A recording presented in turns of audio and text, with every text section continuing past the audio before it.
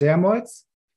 I think epidermoids are ideal cases for endoscope-assisted technique because it's not a true tumor.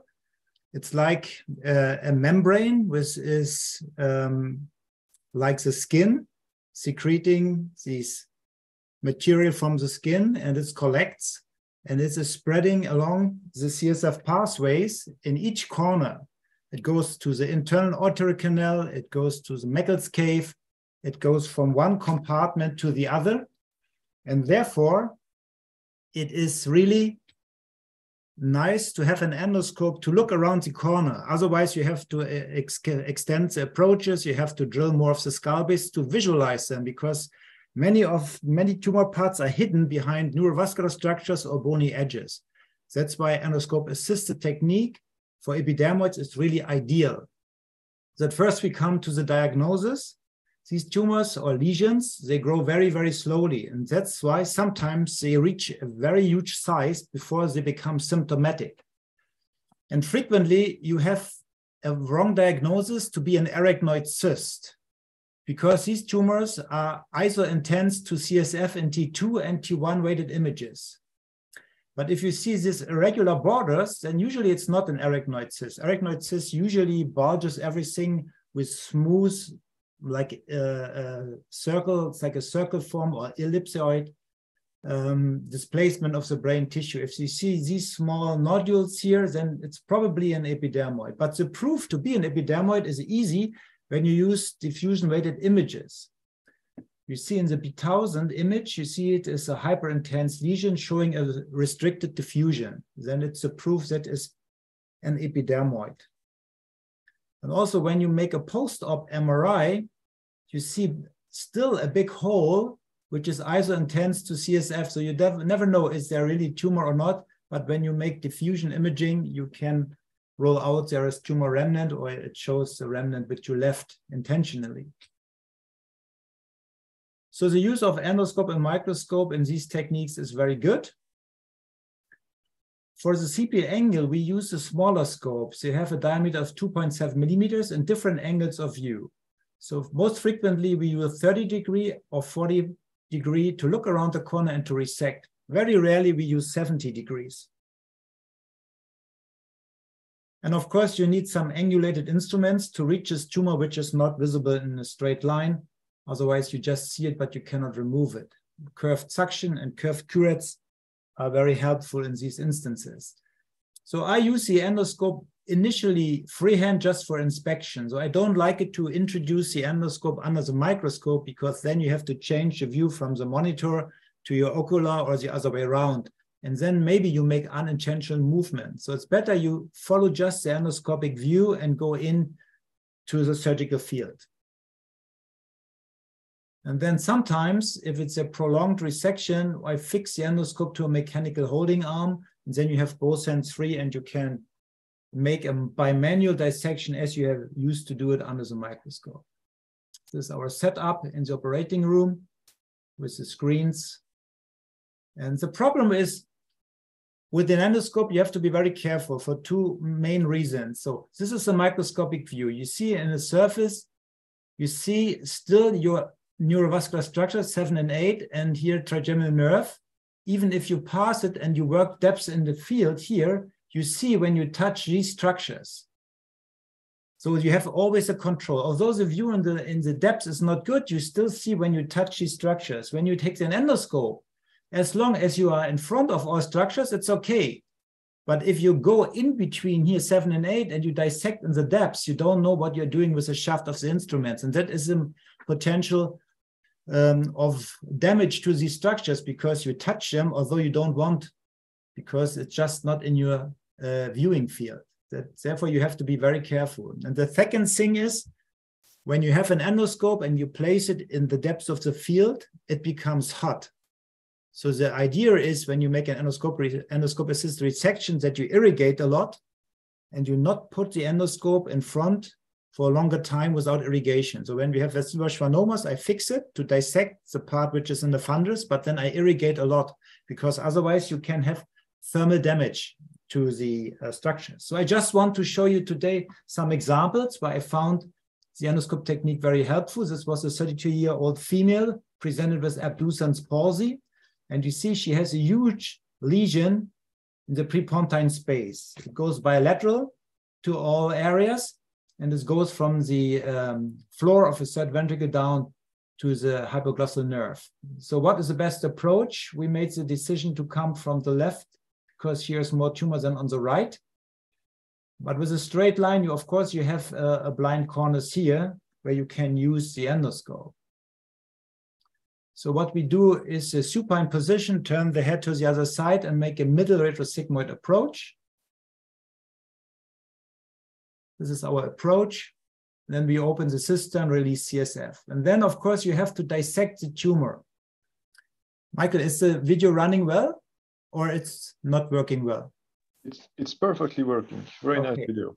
So we find, of course, we look for an arachnoid membrane to dissect. And you see here, we have small perforators which are very attached to the tumor. And these, of course, have to be dissected. And in my hands, traction countertraction is the best technique to dissect these tumors without damaging these small but important vessels. And I think it makes no sense to do this step under the endoscope. Of course, it can be done, but I think under the microscope, it's much better. So the combination of both is the best. You see, this is the pituitary stalk here. This is the floor of the third ventricle. And you see there is some tumor under the tent. So under endoscopic visualization, I open the arachnoid, and then I remove this tumor, which is hidden under the tent. So there's no need that I have to cut the tent. So you see, this is a view down on the other side of the brainstem. Here is the basilar artery. And with a curved suction under 30-degree view, I can resect the tumor on the contralateral side of the brainstem under endoscopic visualization. It's a blind corner with a microscope, you don't see it. So this is after the resection. This is here a hypoglossal nerve. This is a lower cranial nerve group here. This is 7 and 8. This is Ica. This is fifth nerve. And here is the tent. And here you see this is pituitary stalk. So this is the amount of resection we get. Of course, I could not get this tumor, which is here, which is extending into the internal aortic canal of the right side. But this was not our intention. But you see, with the aid of the endoscope, I go far to the other side of the midline and can resect all this tumor here. And then after 4 months, we make a second surgery. And you see here, this is an internal aortic canal. There's a tumor going in. And now I switch to a 30-degree endoscope, and I can resect the tumor, which is under the nerve, under direct visualization with these curette. So it was a really big help. I don't need to dissect too much. I don't need to drill. I could just remove it. And you see, that's the problem in the depths when you work here. It's the potential that you damage the structure. So monitoring, of course, is mandatory in these cases. But nevertheless, you may touch the nerve while you're working in the depths of the field. And after surgery, she had an abducens palsy and a facial palsy. But after 3 months, you see it completely recovered. And also her hearing is very good. So this was a nice case, I think, to show the advantage. There's another lady came to us. She had already 2 epidermoid resections some years ago, and she lost hearing after the first surgery. And she has a tumor, which is here indentating the midbrain and goes far down in the middle cerebellar peduncle. So the approach, what was done previously, was here a supracerebellar inferotentorial approach, but to go look down here with a microscope, you have no chance. That's why I thought with the endoscope, we can do a little bit better. So we performed a superior retrosigmoid approach, exactly in the knee between transverse sinus and sigmoid sinus. And so my first question was, when I exposed this, where is the trochlear nerve? So I could not see, is it displaced upwards or downwards? I couldn't see it. So then I used a 30-degree endoscope for inspection before touching the tumor. And you see here is the midbrain, there is the tumor. So where is the nerve? So we looked around, and you see here at the tent, there is a nerve and is displaced downward by the tumor, so push to the midbrain. And with this knowledge in my mind, I know I can go aggressively resecting here at the edge of the tent. Frequently, the tumor pushes the nerve up, and then, of course, you have to be very careful because you will damage it. But I know the nerve is not there, So I make a vigorous resection with a capsule from the tent. And then I come to the posterior part of the tumor. And I could identify here, you see, there is a trochlear nerve, and I follow the nerve and can dissect. And although this was a recurrent case, there was still a plane to dissect. But it took a long time because millimeter by millimeter, I detached the tumor from the pia mater with a traction counter-traction technique. And finally, I could have a gross total resection of this part of the tumor, also with a membrane, which is frequently in recurrent cases not possible. And now you see, now I switch over to a 45-degree endoscope to look down into the cerebellar peduncle. And you see there is a tumor. I have a curved suction, a curved curette, and on a direct visualization, I can resect this tumor in this area. You see, it's a good resection of this part, which was still sticky. And also it was interesting because most of the part I could resect the capsule with it. So there was no, endoscopically, I have no idea that there is any tumor left, because here a little bit on the vessels, there is some residual capsule, but in the end, it was quite a good resection. And you see the post-op result. After 3 months, the indentation is completely gone. And now it's over 6 years after surgery and no recurrence so far. Another case was a lady with facial numbness and hearing loss. And you see a huge lesion occupying the CP angle and also Meckel's cave. You see, this is Meckel's cave on the healthy side. And here you see marked dilation of Meckel's cave, showing that it's a very slowly progressing tumor. And we discuss this case frequently in our courses, and many people say, yes, we make a combined subtemporal retrosigmoid approach. Some say it is an indication for a posterior petrosal approach. Some people say it's an endonasal approach. And some people say we make a stage surgery, we make a subtemporal here, and then we make a retrosigmoid here. And when I think it should be easy, her problem is clearly the compression of the brainstem in the CP angle. So my main target is here, this lesion. And then if I have removed this part, I take a 45-degree endoscope and I can look to the Meckel's cave. And you see this is a little bit hyper intense, so not like a typical epidermoid. So this shows there is more fat signal. So it is a dermoid tumor. So retrosigmoid approach, you see this is a petrous bone. Here is a tent. We open the arachnoid. You see there's some hair, and it's clearly a dermoid. But it's soft, and I can dissect it easily. Then I detach it here from 7 and 8. Tumor capsule was initially not too much adherent. Traction, counter-traction, I could resect it.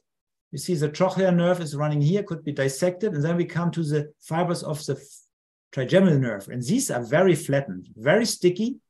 In the CP angle, I could dissect, but when I come here to the edge of the Meckel's cave, it was so sticky, so I did not dissect. Otherwise, I would destroy the sensory fibers. You see, it's now a blind curette under the microscope. That's why we switch over to a 45-degree endoscope, and you see how nicely you may look into Meckel's cave.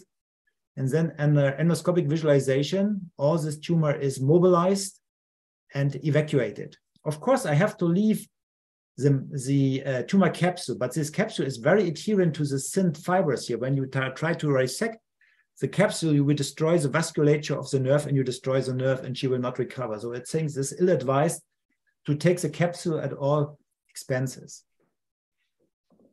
Just decompression in this area, but in CP angle, I could resect it with the capsule.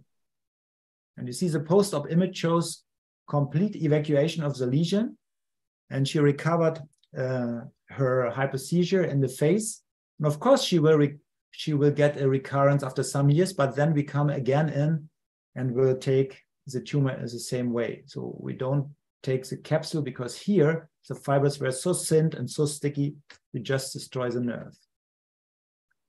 This was a lady with a headache and an epileptic fit. And you see, she has a lesion in the ventricle, but clearly an epidermoid. So what we do here, we make an endoscope-assisted approach, navigation-guided, to come to the ventricle.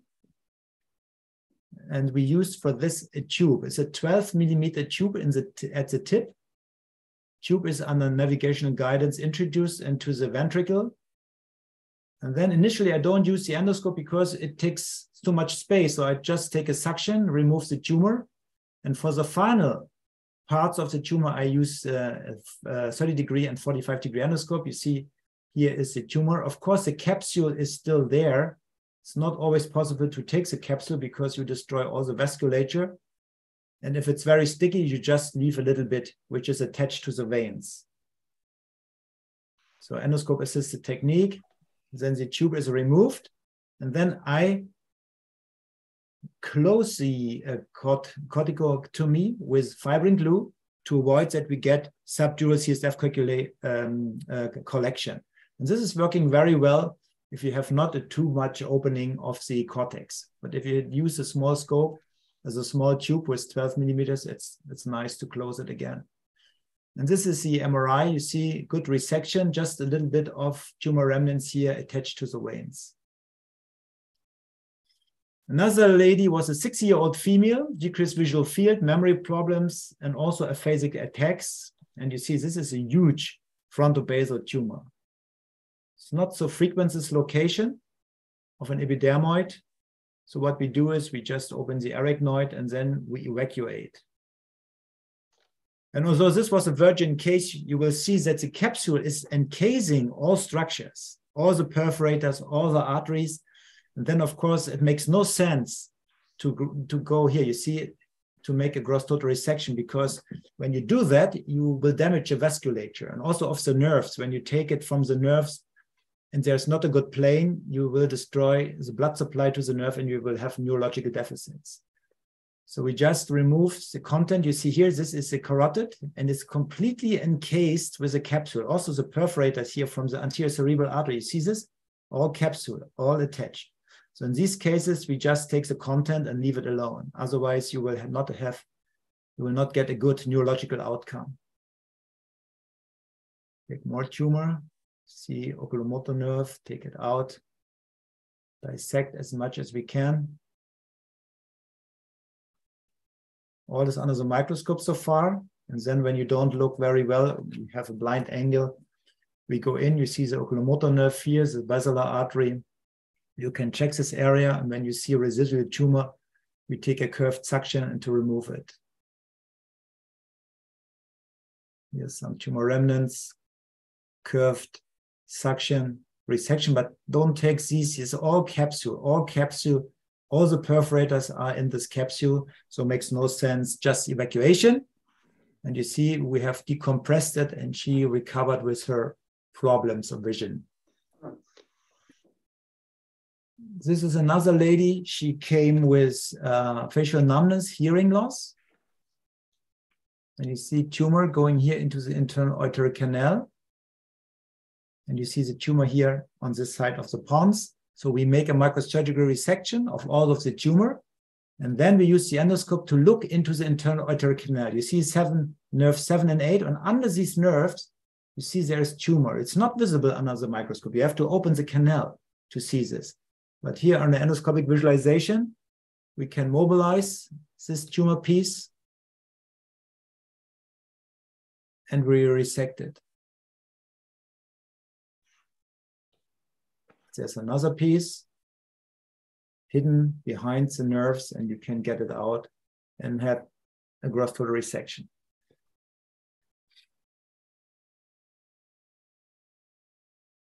And the final case was a subtemporal tensorial approach. You see there is tumor here. That was a huge tumor, which we did surgery first on the other side via retrosigmoid approach. And then you see here tumor in the hippocampal area. And in this area going down to the internal auditory canal. So we make a subtemporal tentorial approach. I don't like the subtemporal approach because of the resection, which is always required. But here I thought it might be the best choice to get the tumor from the hippocampal area. Because there was no dilation of the space when you come from below, coagulation of the tentorium, then cutting of the tentorium. Of course, you have to be careful with the trochlear nerve. Identify it, and then you see the trochlear nerve is running here. And then we resect this tumor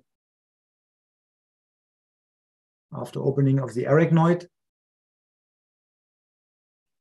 You see there is a good plane to the brainstem initially, but then in the back it was very sticky. And then of course I have to leave a little bit of the membrane. You see here now, it's a blind corner under the tent. And then you can use an endoscope, take a curved suction or curette, and then you can mobilize this tumor and take it out.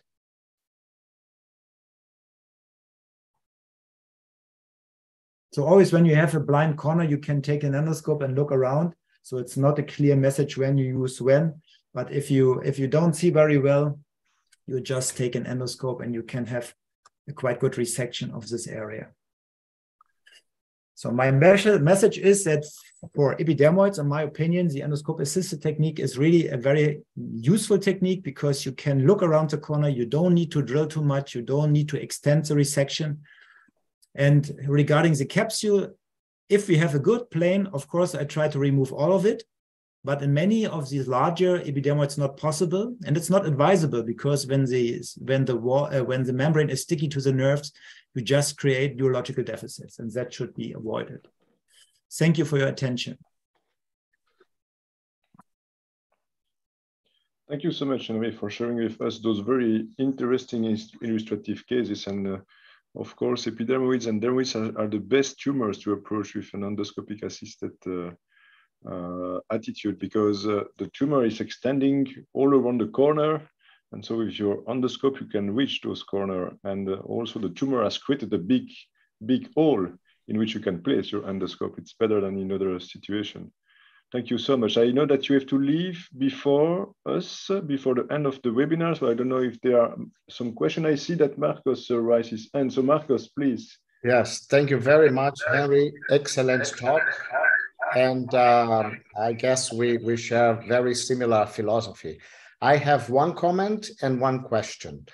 The comment is related to the bilateral epidermoid cysts. And I have seen you did an excellent job removing maximum possible on one side, but leaving some pieces of epidermoid of the other side, and then removing these in another surgery. And I would recommend this strategy for these kind of bilateral lesions, because we never know whether this patient may have a hearing loss.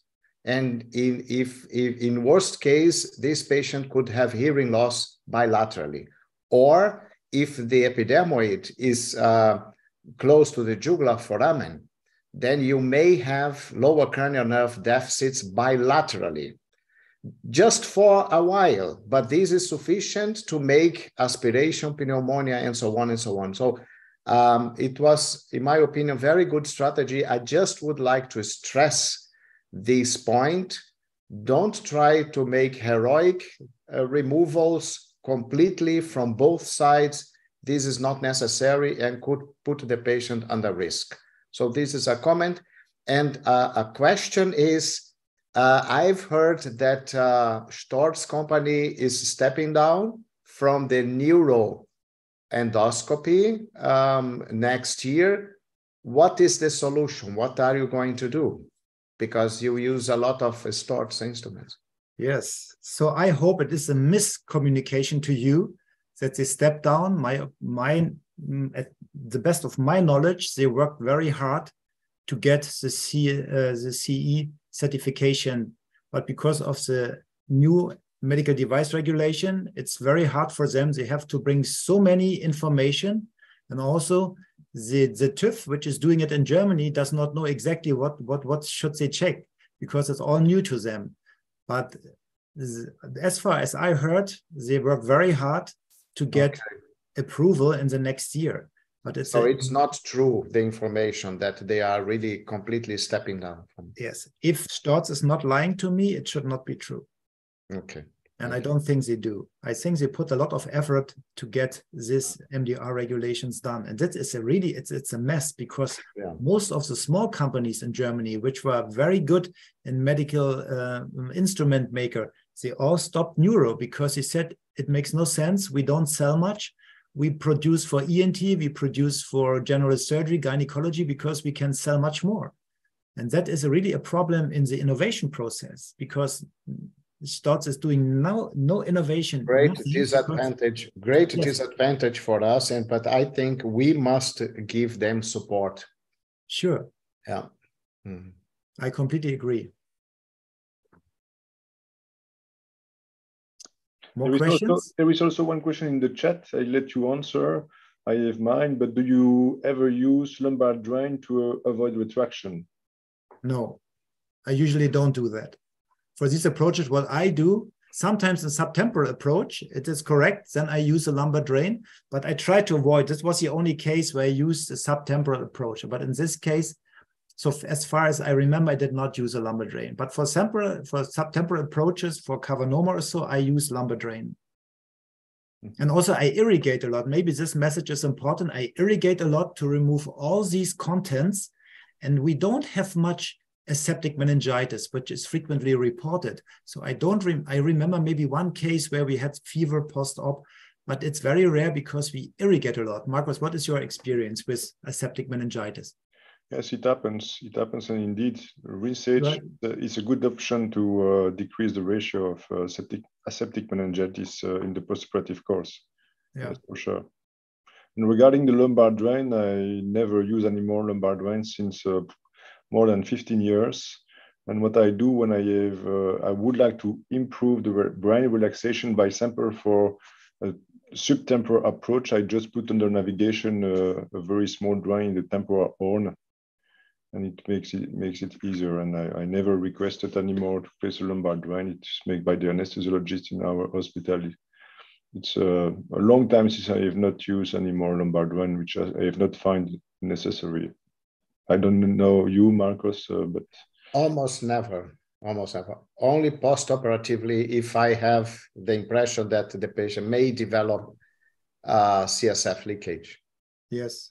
When you have, for example, retrosigmoid approach, we have an old lady, she has no dura, and she has a very, very pneumatized mastoid cells, and you know she will get CSF leakage, and then sometimes we place it, but it's rare. It's very, very rare. Yeah. And surely not systematically, in my experience, almost never. Mm. There is one comment from Dimitrios Paraskeropoulos. Learning curve, Henry. Learning curve is always there, of course. You just have to be careful with an endoscope, because what I recognize when we make the courses that people touch left and right. When you go in, you have to go the same way out, especially if you cross 7 and 8 and go deeper. When you are in front, for example, for tumor remnants in the fundus, then it's no problem because there is no nerve which you have passed. You see everything. But if you go deep down, then you have to be very careful that you don't make too much movements left and right, because this may damage. Also, when you have not enough space, when you go with an endoscope, you think you are far away, but the outer edge of the endoscope may scratch the nerves. When you look, for example, for hemifacial spasm down, and you can touch the 9th nerve because you don't take care. And as Dimitrios commented, for him, CP angle endoscope-assisted procedure should be at the latest stage on the career, and so at the end of the learning curve, and not to start with such procedure at the beginning. I think young people should start using it. It's just an instrument. It's like a microscope and endoscope. I think you can use it, but you have to be careful. You make easy cases where you don't have the risk to touch something. For example, if you make an intracerebral hematoma and you want to look in the cavity, you can use it. So you should start with easy cases, not in cases where you have limited space. When you have limited space, that's a risk that you touch something. Also, when people say we make minimal invasive endoscopic approaches, sometimes the approach with an endoscope is larger because you need some space. When we make pineal cysts, sometimes we have a very small opening, and I tried to use it with an endoscope, but I could not move my instruments. That's why I make it with a microscope. Mm-hmm. You know, I think it's still an overstressing of endoscope means minimally invasive, but in my opinion, that's not true. One last question from the chat. In order to decrease the injury of the nervous structure by the endoscope, you can irrigate. Is there any other suggestion from you? By sample, what is the exposure time that you will allow or not with the endoscope, and when you remove the endoscope, I would say? After a short delay or long delay, never. So there's no special time. For example, when we resect these schwannoma remnants in the fundus, then I fix the endoscope because I want to have two instruments by manual dissection technique, and then I irrigate. And then when you stay away, let's say 1.5 centimeters from the fundus and you irrigate a lot, you will not have a problem. But if you don't do that and all is dry and then the heat is acting, then of course you may have a problem. Light intensity of your endoscope? Which one do you say? For endoscope-assisted, we put it to 70 or 80. Okay. Never 100%. Yeah. Okay, so I think, thank you so much, Henri, for your talk and your very interesting comments. So I know that you are busy this evening, so I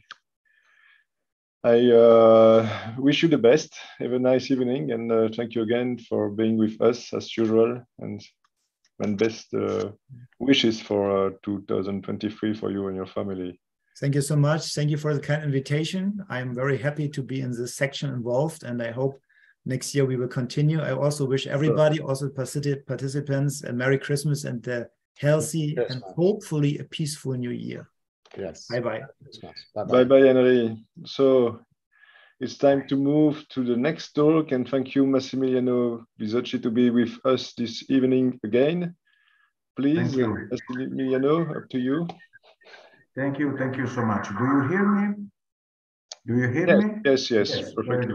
I'm so sorry that I'm in surgery right now, so I will try to be sharp, and soon after I have to go back to the OR. And the issue I have to face with is related with craniovertebral junction endoscopic-assisted neurosurgery. Do you see my screen, my slides? Yes. Yes, we see. Yes, you see it, right? Yes. Okay, thank you so much. And as you can see, our experience comes from the cadaver lab first, and then is applied in the surgical theater. And first of all, we will try to understand which one of the craniovertebral junction 360-degree approach is most suitable for endoscopic-assisted approach. But we will start first with the classic full endoscopic approach, which is the one that deals with transmucosal, transnasal approach. We can divide very schematically all the anterior, anterolateral, posterior, posterolateral approach in transmucosal and extramucosal. Transoral, transnasal, of course, are transmucosal, while extramucosal are retropharyngeal, precarotid, retrocarotid approach. The introduction of endoscopy was like a revolution in microsurgical approach to the craniovertebral junction, and we all know the previous experience on the cadaver, as well of the very first experience of CASAM 2005 on craniovertebral junction full endoscopic approach. Many times I like to show these very simple but very clear slides dealing with the surgical domain of full endoscopic approach by transnasal, suitable for lesion dealing with clivus, all the clivus, up to C1 and the tip of the odontoid, otherwise not indicated. But this is the Huffle historical, clinical, and unlucky case of a young lady harboring relapse of craniovertebral junction chordoma, previously operated by transoral approach, and we can see how full endoscopic approach is able to identify and isolate the carotid arteries. Soon after, we can reverse up to the transoral domain, the endoscope, and in this case, in a few, through microsurgical approach of the transoral area is necessary to better deal with the soft palate chordoma location. So in this case, microscope is like a support of endoscope, just the reverse of what happens for transoral. This is a microsurgical assisted endoscopic approach, microsurgical assisted of a full endoscopic approach. On the other hand, we have just the contrary for transoral. Transoral is most suitable for lower craniovertebral junction located lesion with little control of the inferior third of the clivus and full control of the C1 arc and all the odontoid up to the body of C2. The cons are soft palate splitting and sometimes the need of tracheostomy. The cons are a wider surgical domain compared to transnasal approach. And this is the classic visual identification of the green spots consistent with the surgical domain. And our experience was especially focused for many years on transoral approach, endoscopic-assisted transoral approach, and we liked also to introduce very early at the very beginning of our activity also neuronavigation and neuromonitoring. And this is one of our very first cases of transoral endoscopic assisted approach. This is a classic microsurgical approach of old patient harboring cystic chondroma of the craniovertebral junction with the CUSA sonopet. We were able to perimetrate and isolate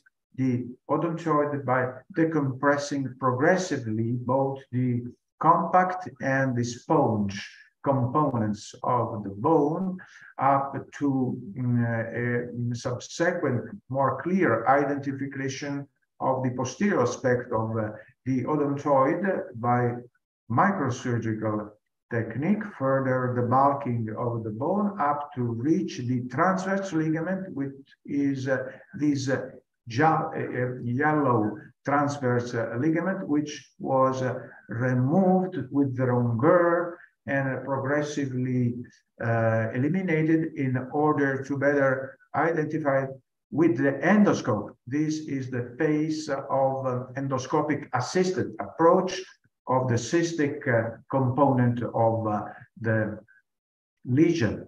And as soon as the lesion is grossly removed, we are used to inject in the surgical cavity some contrast medium in order to have an indirect identification here. Before endoscope, after endoscope, we have an improvement of the surgical area, and that's why endoscope allows us a better visualization of the pathologic area. And then soon after endoscopic use, we return back to the classic microsurgical approach, and we close in 2 or 3 layers the mucosa, and this is before and after anterior decompression with the endoscopic assisted approach. Another full endoscopic approach is the so-called Wolinski approach, which is revival of the classic C2 infibulation for C2 Anderson fracture. But the main limit of this approach is the limited surgical domain on the odontoid. No control of anterior arc of C1, neither of all the clivus. So we liked also to check into the literature which of both endoscopic assisted and full endoscopic approach in transnasal and transoral area were most suitable for success. And with surprise, we found out that transnasal approach has a higher incidence of CSF leaks, meningitis, reoperation, and velopalatine insufficiency. On the other hand, transoral is more contraindicated for the need of tracheostomy. So a little revolutionary observation of Benzer group convinced us that transoral still deserve a role in craniovertebral junction surgery. But concerning our experience in transnasal approach, in this case for impressio basilaris, this is a typical example of one of the risks that we erroneously are used or were used to consider typical of transoral, the CSF leakage. CSF leakage occurred only in one transnasal case in our series, and it was repaired according to the rules of surgical repair with a flap, which was prepared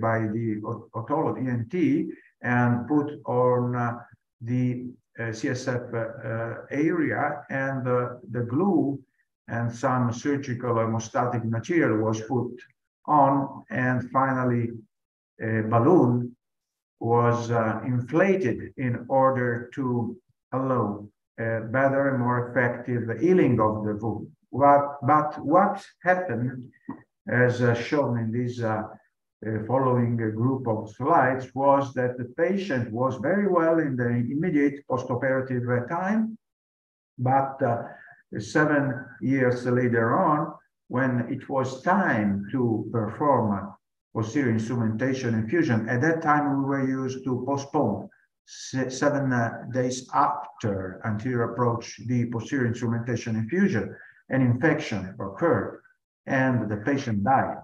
So this is not secondary complication of transmucosal approach. But with our study, we moved also into the old-fashioned submandibular retropharyngeal approach of McAfee. And starting from the more recent experience of Salle 2017, we found out that there is indication also for clival lesion. And we started with a simple C2 chordoma, and this is the classic McAfee modified incision, but we put some change by introducing OR and neuronavigation, and again, microscope to start. And this is the microsurgical image of C2 odontoid tumor consistency and appearance. It is a chordoma, C2 chordoma, before and after surgical demolition by microsurgical approach. But in this case, in this patient harboring a clivus chordoma with spreading into the C1 lateral mass, right lateral mass, since the patient was harboring Behçet syndrome, which is an autoimmunitary vasculitis with some inflammation on mucosa of pharynx mucosa. We ruled out transoral and transnasal due to the risk to have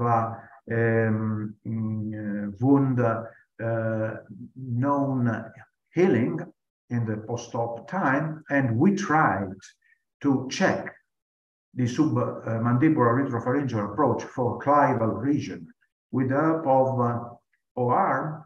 And in the operating room, this is the green cross that show us that we should reach the clival region. And so we are encouraged to use, in this case, with our modified retropharyngeal submandibular approach, the endoscope, after checking microscope step 1 surgical removal, which was inconsistent due to the very hard and sharp obliquity of our surgical approach. Again, the endoscope is absolutely first choice after the failure of a microscope in this operation.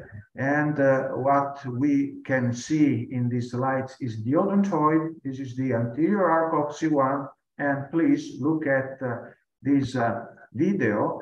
We reach the lateral aspect of C1 mass, and we try to debulk, but we have not enough control to control in a full manner all these huge tumors. So after withdrawing some tumor fragments, we are pushed to stop. And this is the post-op control of the MRI of this patient, just a clival biopsy.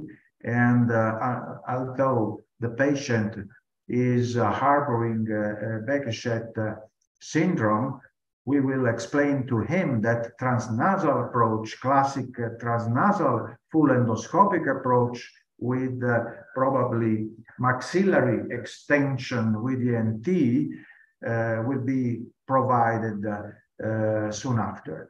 Again, returning back to the cadaver lab is the key, because with cadaver, with the neuronavigation, again, we can have a confirmation that among the transmucosal approach, transoral is wider than transnasal, at least a double, and again, among the transoral, the transmucosal approach, the transoral endoscopic-assisted, still an evergreen surgical option, along with, if necessary, a combined approach with transnasal. Thank you so much for your attention.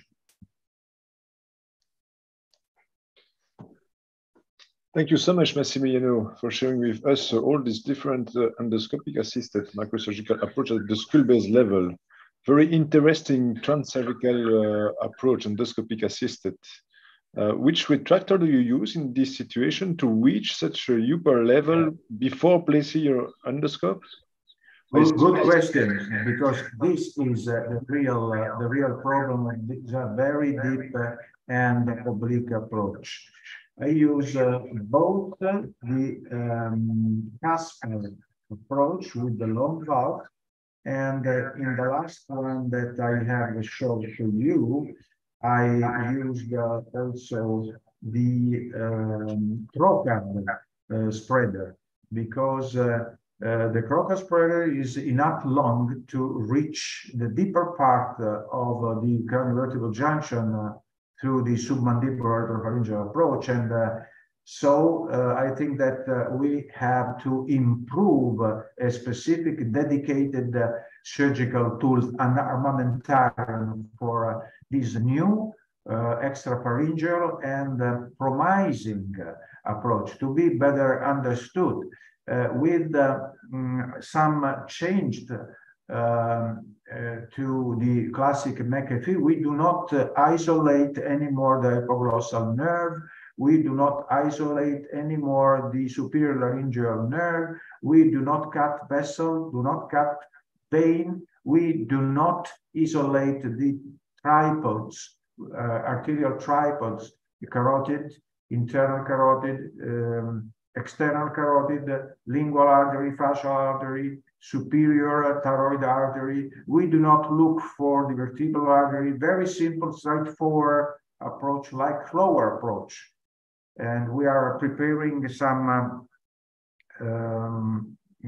publication to promote this promising extramucosal approach to the craniovertebral junction, endoscopic assisted, of course.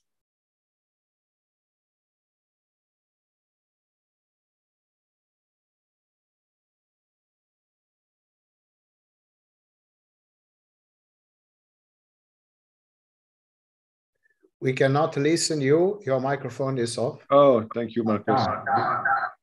Do you hear me? Yes. Yeah. There is one question in the chat, and also maybe it's an advantage of the extramucosal approach, because when you use the transmucosal approach, there is a risk of infection. So one of the questions is, which antibiotics do you use when you perform a transoral approach to avoid the infection or to limit the infection? You are mute now. Yeah. We use the standard cephalosporin prophylactic coverage, but no more than 24 hours. And generally, we have not any problems. We do not have any problem with transoral. We have some problems with the tracheostomy. Otherwise, with transnasal, since the obliquity is different and the need to compress the soft palate with the endoscope is absolutely necessary, we can have some velopalatal dysfunction. And in that unlucky case, I showed you also CSF infection, fatal CSF infection. Okay, thank you so much, Massimiliano. I think you have also other commitments today, and maybe you will leave us earlier. So thank you again, and my best wishes to you as well for 2023. You join us, and you was already very active in the team. Thank you so much. Merry Christmas to all of you. And I have to return back to the OR right now, so I cannot attend to the beautiful presentation following my presentation. So have a good day and Merry Christmas to all of you. Thank you. Good luck in surgery. Bye-bye, Massimiliano. So Marcos, I think Massimiliano already introduced you. Very nice. Yes. So thank you very much. I will share with you my presentation. I hope you can see it.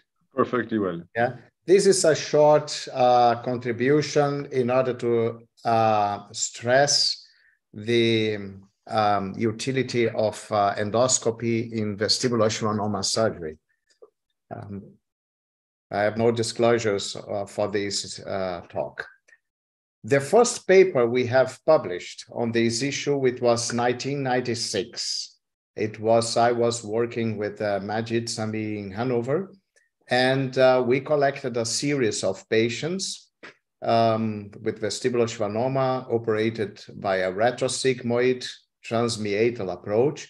And we decided to check inside the fundus whether we find any tumor remnant or not. So this was the issue of that paper.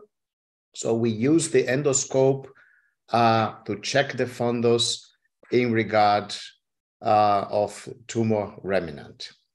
And so the years passed, and so I came to Tübingen, and then we decided to check our statistical data regarding CSF fistula. And we saw that from 2004 till 2019, among 1,400 cases, we had 7% CSF fistula, almost all of them treated with a lumbar drain. In 0.7%, we have to operate the patient again. So, and if we analyze the literature, this is a meta-analysis done by one of our residents, 3,500 cases. There was an average of 11% CSF fistula in vestibular schwannoma surgery. And, but the variation is great. You see, in the first series of Professor Sami, it was 9%, and later on, he could drop to 2% using fat and fibrin glue. So 9% to 2%. But you see, a great variation, but in average, 11%. Why there is CSF leakage in such surgeries? So one cause would be the non-sufficient closure of the dura mater, producing liquid accumulation outside of the dura. This is actually an uncommon phenomenon if you open the dura as with a line incision, straight incision, and if you close it again. If you have to use grafts, then the risk is higher, particularly if the patient has pneumatized mastoid bone. But this would be one cause. And this can be even more evident in patients with hydrocephalus. But another very important cause, and this is in our series, the most important cause of CSF leakage, is pneumatization of the dorsal part of the interauditory canal. When we have to open the meatus, we may open these cells, and these can produce CSF fistula. So you see here a clear case. We have a huge pneumatization of the petrous bone at the posterior lip of the meatus and also the mastoid. Interesting is that the pneumatization may vary a lot. We have a number of cases without any single air cell, and we have cases with great pneumatization of this bone. And this is, in our opinion, the major risk of CSF fistula in a retrosig transmeatal approach for acoustic neuromas. Again, here the technique, you have the tumor, you have the nerves, then you open the interauditory canal and you remove the tumor. And this is what we do during surgery. We open this piece we take out this piece of bone. And we have done an analysis of 133 petrous bone CT scans, and we have seen that in 1/3 of the cases, this part of the bone is pneumatized with single air cells or many air cells. In 2/3 is not pneumatized, so you don't need to do anything. The classical way we have closed this area in the past was using muscle and fibrin glue. You see here again, at the end of surgery, we put muscle and fibrin glue so we could plug the meatus with this material and closing the air cells. But with this technique, we had in the past, at the beginning of our series, also 11% CSF leakage. Is very interesting because it's very similar to the literature. The disadvantage of using the microscopical technique is that you cannot see directly the opened air cell. You can only imagine that they are opened, and then you make a blind closure with muscle and fibrin glue. The endoscopy, as I have told at the beginning of my talk, gives an opportunity to see the fundus, but also to make a scan of this area of the petrous bone, of the drilled area, so you can detect opened air cells. That means endoscopy allows a direct visualization of the bone and the opened air cells. So here is one case. I have shown this case maybe in another opportunity, but just to mention what we do. You see here the drilled the meatus, the posterior part of the interauditory canal. This is a very important step of this surgery. Then we evacuate the fundus, and then we remove the tumor from the CP angle, preserving the nerves. This is what the most important steps.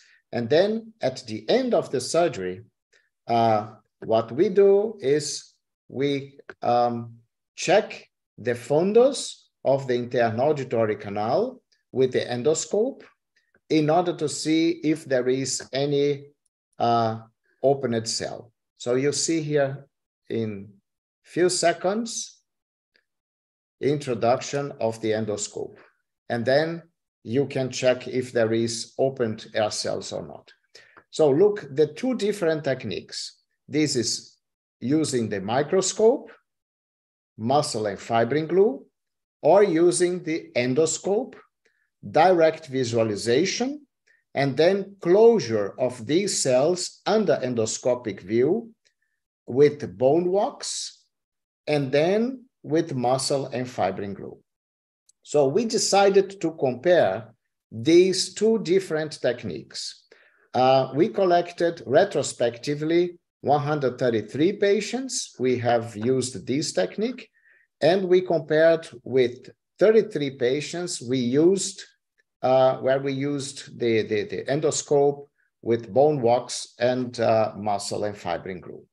So here the comparison. It was 183 patients, not 38 patients, not 33 patients.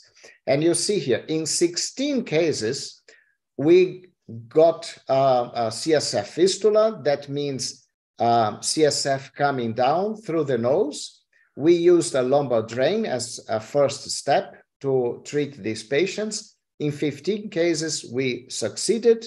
In one case, we had no success, and we had to reoperate this patient.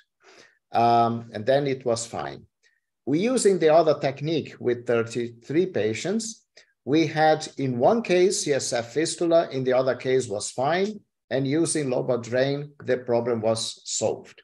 That means using the microscope and muscle and fibrin glue, we had 11% CSF fistula, and in 0.7%, we had to reoperate the patient.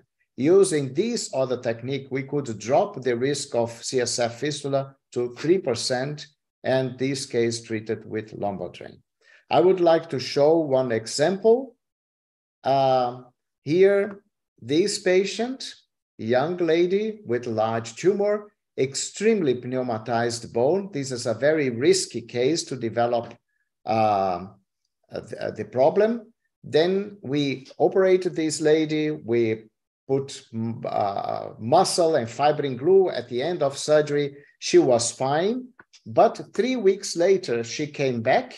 You see the petrous bone is full of water, and she had CSF coming through the nose. So we used a lumbar drain first, but it was not sufficient. She continued having CSF fistula, so we decided to operate her. And now I would like to show under endoscopic view the finding. So again, she had CSF fistula, lumbar drain was not sufficient. Then I introduced the endoscope through the drilled area, and I was checking the area we had closed with muscle and fibrin glue. You see our muscle disappeared, and here you see this hole. These cannot be solved with lumbar drain. So the endoscope was very useful in this case. to give a direct view to the problem. Then we closed this small hole with bone wax, followed by muscle and fibrin glue. Then she was fine. She recovered, had no difficulties, and was happy again. So in conclusion, this comparative study had shown that using the endoscope to direct visualize the drilled area of the interauditory canal, we can detect better the opened air cells, and we can close them better. And the technique we prefer is to use a wax to close the holes first, and then additionally to use muscle and fibrin glue in order to avoid that CSF is washing out the bone wax we have used. So we are happy with this situation. We could not drop the risk to zero, but it's nowadays between 2 and 3%. So we hope if we continue this technique, maybe we can achieve someday 0% CSF leakage. Thank you for your attention. This was a very short talk on this very important issue of the use of endoscope for vestibular schwannoma surgery. Thank you. Thank you so much, Marcos, for this very interesting talk, as usual. I have one question regarding the fistula to the internal auditory canal. When it happens to the mastoid cells, or when it happens, how do you manage that? Yeah, in the area of the mastoid. Yeah. Yeah. So it's very uncommon. It's very uncommon. Usually we close the open cells of the mastoid with muscle and fibrin glue. So we don't put wax at the mastoid because we are afraid of mastoiditis. You have to use a lot of wax if you are closing the mastoid. So in the area of the mastoid, we use muscle and fibrin glue. And of course, we try to do a watertight closure of the dura. So opening the dura in a straight incision, you increase the chance of watertight dura closure without the use of graft. But if you have to use graft because the patient is old, the dura is bad, then we put the muscle and fibrin glue. Then you must think about the situation of put a lumbar drain on this patient from the beginning on.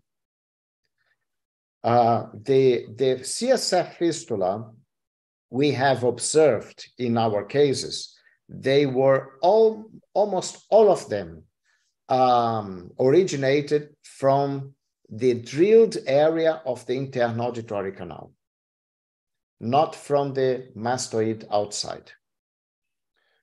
If you perform a control MRI and you see that the mastoid is empty of fluid, how do you manage that? This is the first question. At the beginning of immediately after surgery, the mastoid is almost always with fluid inside. But this is not a problem because we know during surgery, fluid can come into the mastoid. This is not a problem. But if this fluid doesn't disappear after a couple of weeks, or if the patient is having CSF fistula from the nose, then we have to put a lumbar drain. So our first strategy is use lumbar drain. In most of cases, it will solve the problem. But in particular cases, it will not. Then we have to reoperate the patient. And then for this reoperation, I really would like to stress the use of endoscope in order to find the hole. You must see the hole. You must find the hole. Then you can close directly the hole. So blind closure is not a good idea. It's not safe enough. Okay, there is one question in the chat about CSF cisternogram and fluorescein injection to detect the site of leakage. What is your comment about that? You go to the area you have worked. So the fistula can only come from this area. And the most important, what I would like to emphasize is the use of bone window CT scan before surgery in order to see whether there is air cell or not. So if the bone is compact, the risk of CSF fistula is almost zero. But if the bone contains air cells, as I told you, in 1/3 of the cases, you will find air cells. Then you do also post-op CT scan, and then you will see whether you have opened the air cells or not. So in most cases, in almost all cases, CSF fistula is coming from the drilled area of the internal auditory canal. And you can see at the bone window CT scan, very simple. You don't need cysternography or CT cysternography or fluorescein. You don't need it. I don't see any other question in the chat. I think your talk was very convincing, and I've had the opportunity to visit you in Tübingen and to see how you were systematic in your approach. A very interesting visit. I encourage all of you to visit Tübingen to see the perfect surgery. And I was impressed to see how you managed vestibular schwannomas and how you handle with the sitting position also, all the tips and tricks you explained. It was very interesting. Thank you. Very kind. Very kind. And there is we can do one webinar someday about sitting position. Yes, for sure. For sure. So I think Sebastian Fröhlich will not be able to join us. I tried to call him, but I expect he will be again in the operating room. It was a very difficult day with many activities for him, I think. So he has to apologize, and we can understand he's always present with us and do many efforts to be with us every time, as you, Marcos. So it was a pleasure to be with all of you. It's the end of this year. I wish you, as I've said, the best for the coming days and the coming year, 2023. A lot of projects. We will be with us very soon in 2023. We have a very nice program that will follow each month. So thank you. If I may say some words, I would like to thank you for the fantastic work you have done for us, for our community. And thank you also, Anna, for her tremendous job. And it was absolutely amazing, was very nice every time again to be here. And the topics were very important topics. And the audience was also very high every time again. So really congratulations for your excellent job you have done. Please stay on this field, stay on this job. Thank you so much, Marcos. We need you. We need you. Thank you so much. The most important is that we work in a very friendly environment. And yes, indeed, there are a lot of people attending our meeting. It is our motivation to work together and to push the things a little further each time. So, all the best. All the best to all of you. All the best to you also, Anna, and also from my side, thank you for all the things you do for the ENS and for the skill-based section. It's a lot of work in background, and you have to open your video at some point, and we will be able to congratulate you. And everybody has to see the incredible job you are making on a daily basis. Ah, voilà. So you see who is Anna, and working a lot with us every time. Voilà, voilà. So, bye-bye. See you very soon. Merry Christmas, Happy New Year. Christmas. See you very soon again. Nice holidays to all of you. Bye-bye. Bye-bye. Bye-bye. Bye-bye, Anna. Bye-bye, Marcos.